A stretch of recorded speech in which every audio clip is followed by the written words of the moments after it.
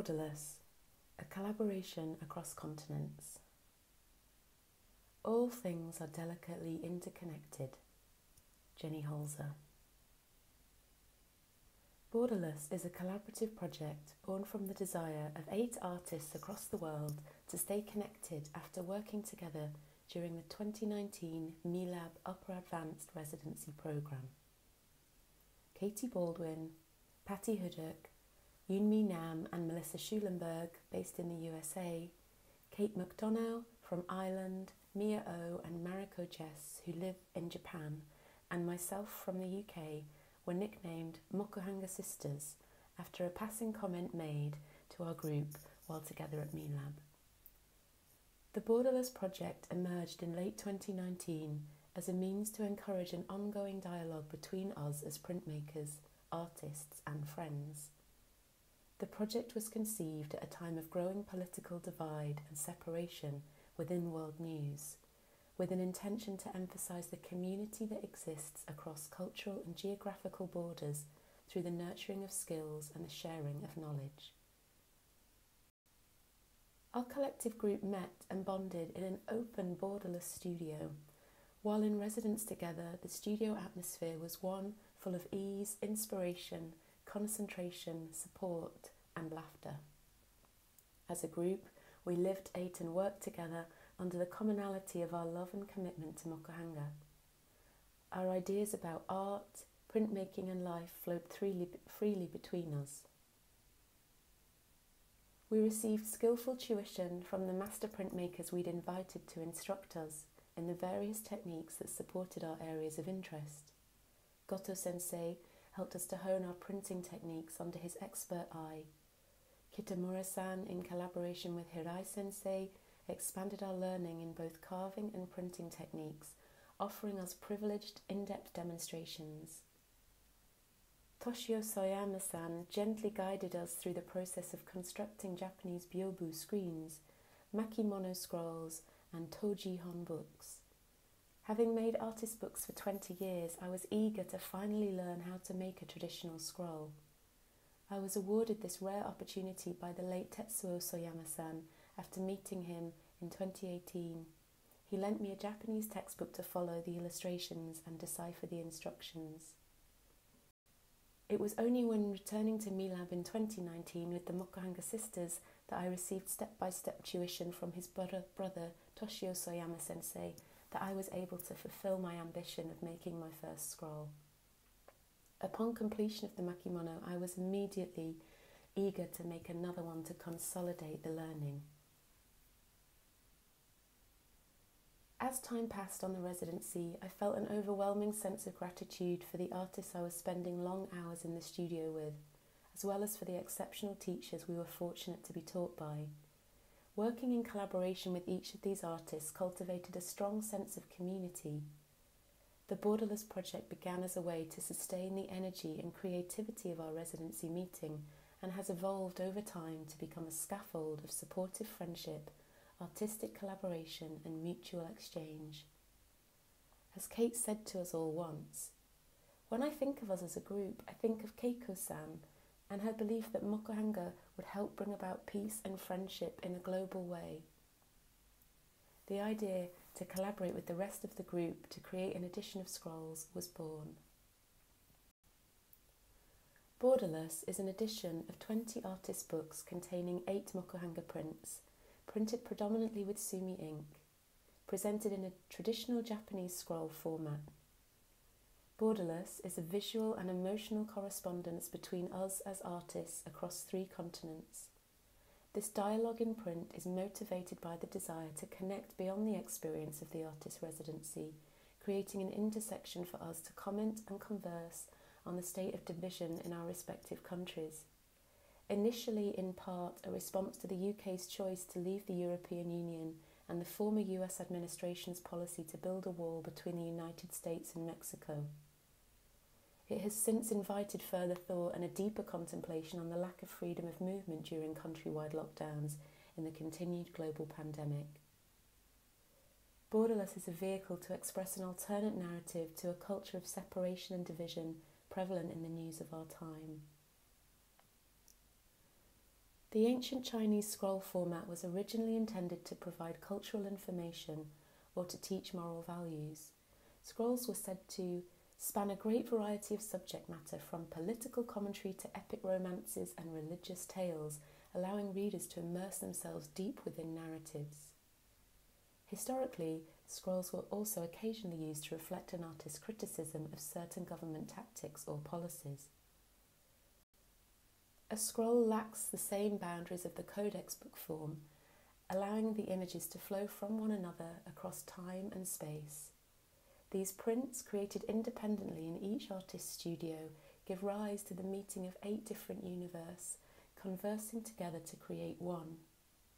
These prints celebrate the diversity of style, line, form and interpretation of each contributing voice, an organic, serendipitous culmination of narrative. The scroll resists a constructed, preconceived reading, allowing the viewer space for contemplation and to gather connections across the pages. Borderless is a place where each artist has come together to create a bridge between our independent practices and socio-political concerns by communing with one another and inviting space for reflection. Mareko's print, Night Garden, is a borderless floral pattern that can be repeated endlessly, albeit slightly imperfectly. Yunmi's Book of Bamboo print depicts open pages of the Mustard Seed Garden Manual of Painting book, a woodblock printed painting manual from 17th century China. It is significant as an important painting manual that spread widely throughout Asia at that time and still continues to spread worldwide. It's also an important example of early colour woodblock printing in China. Throughout history, it was published in many different countries in different languages using a variety of techniques from woodblock to offset printing. It continues to be enjoyed by many artists all over the world.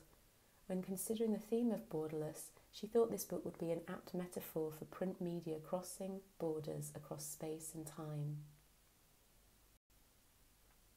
For Katie, Outside and in the Open is a woodblock image that alludes to evacuation from a crisis.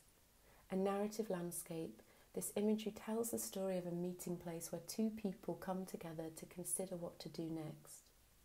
Infringing on each other's personal space, the figures overlap. After all, they find themselves in this situation together.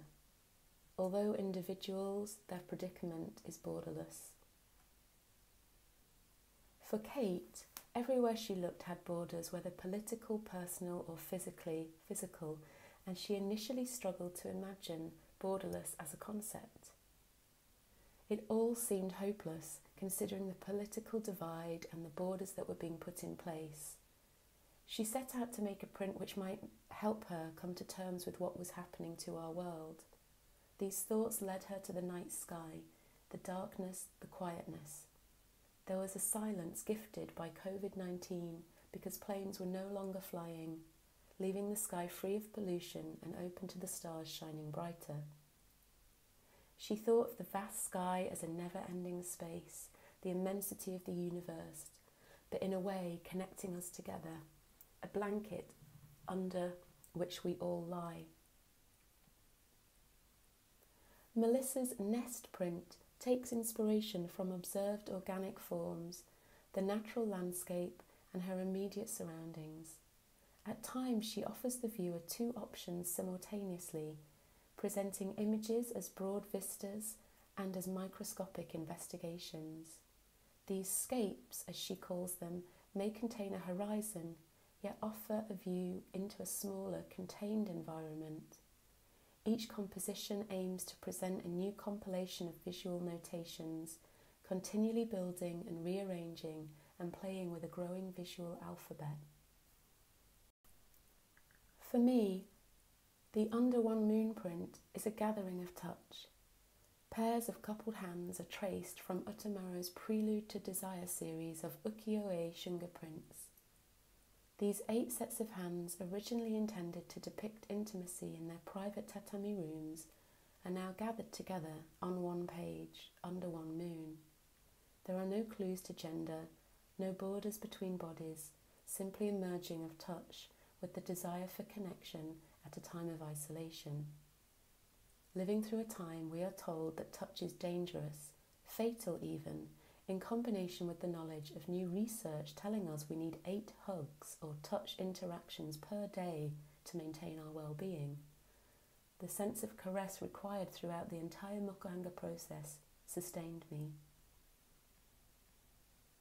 Gauging the depth of the carving, the dampness of the paper, the consistency of ink and nori, the amount of pressure placed on the baron, all by touch, provides a sensual experience for the artist. In a similar way, Mia depicted the sensual experience of feeling moonlight in the woods in her print by using sumi ink and mica to express the quality of the moonlight. For Mia, this project offered her the opportunity to understand multiple realities, rich in differences and experiences. For Patty, her concept for Borderless originated as a response to human migration and the artificiality of inequitable political borders. As time progressed, the pandemic hit and those borders went into lockdown. However, the virus did not recognise those borders, mapping the paths of global human contact. Patty imagined the creation of a metaphor with the medium, that the surface of the paper could be a borderless environment in how it reacts to light. She chose aluminium pigment to use in combination with sumi to create a contrast of surface on the washi. The aluminium reflects light while the sumi absorbs light. She printed the sumi on both sides to demonstrate the possibilities of looking through into the back of the paper. The image references weaving. As a group, we weave our ideas of mokuhanga with one another and the processes of our teachers. Sumi has an aesthetic quality unique to itself, a quality enveloping the senses that can bring the artist into a mystical space, like that one might find on a peaceful walk in nature. The colour, ranging from blue-black to warm, deep brown, suggests the presence of shadows, layers of forms that we can use to identify our place in the world. Sumi also describes the outlines and borders of objects, showing the inherent patterning and design in the visual world. As Patty so beautifully says, the artist is paying attention all the time to the senses, particularly to the sense of touch.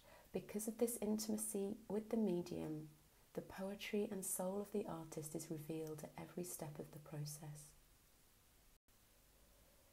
We have each been influenced by working side by side with one another, and for Melissa, it was a transformational experience, influencing the way she thinks about her work technically, stylistically, and conceptually. Collaborating has been an experience we've all cherished. Kate feels the universe meant for us all to come together in some way, to create a rewarding and important connection. She loves how easy things are between us, uncomplicated and non-egotistical. She incorporated this sense of collaboration in her concept, staying conscious that 2 prints would join hers on either side, which would then become part of the whole, all 8 prints becoming one. Through a commitment to the possibilities of collaboration and regular conversations online, we have cultivated a community which has held us together during unpredictable and uncertain times. The ease of working together and the support, generosity and reassurance that it brings continues to connect us beyond the residency. This collaboration has been brimful of admiration, encouragement and compassion. It is in this spirit that we hope to inspire other artists to gather, to share thoughts and ideas about mokuhanga, and to realise its full potential for artistic expression. The story of this scroll is one of connection, between us as artists, between countries, between the past and the present of woodblock printing, as well as the vital connection we all have to each of our teachers. Thank you.